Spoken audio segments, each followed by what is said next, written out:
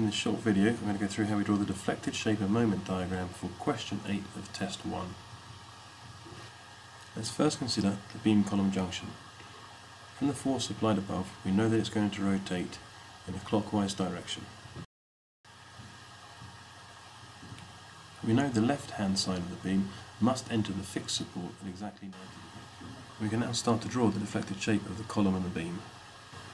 The top of the column is pushed over to the left hand side, and beneath the beam column joint the column bends out towards the right, coming back to its pinned position. Due to the clockwise rotation of the beam column connection, the left hand side of the beam is forced into sagging.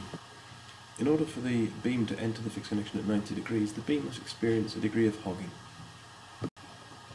This change between sagging and hogging gives rise to a point of contraflexure, which we can mark on our diagram. At this point of contraflexure, we know the beam is straight and the moment in the beam is 0.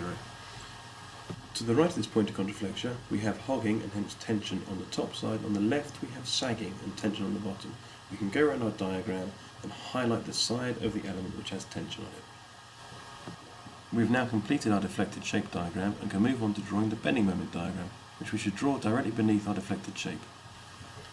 Let's start by drawing the horizontal force on, and then we'll consider the moments in that top member. At the very top of that member, the moment must be 0. As we walk down the member, we get further and further away from the applied force, and hence the moment increases linearly. We must now consider what happens at the beam column connection.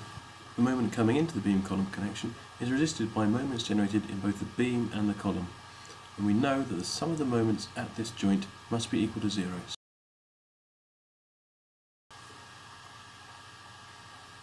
So we can divide this incoming moment between a moment generated in the column and a moment generated in the beam. From a deflected shape, we know that the bottom half of the column has tension on the left hand side, so we know we're drawing a moment diagram on the left hand side. The moment in the column decays to 0 at its pin support.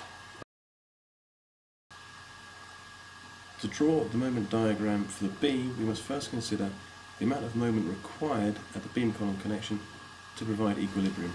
Additionally, the moment diagram must pass through 0 at the point of contraflexure.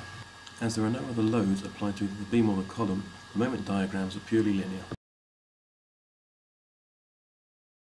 The moment diagram clearly shows that on the right hand side of the beam we have hogging, and on the left hand side of the beam we have sagging, as indicated in our deflected shape. We can now complete this diagram by drawing on the reactions.